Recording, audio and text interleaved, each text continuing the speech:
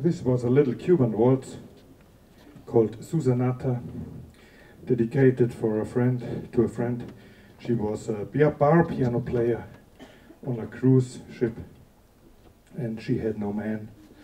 And then I wrote this song for her, and then she met a young Swiss guy who made holidays on the cruise ship with his grandma, and they became a couple.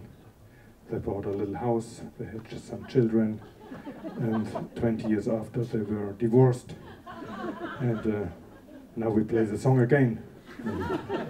So if you're alone and sad, tell us, we will write a song and life will change quickly.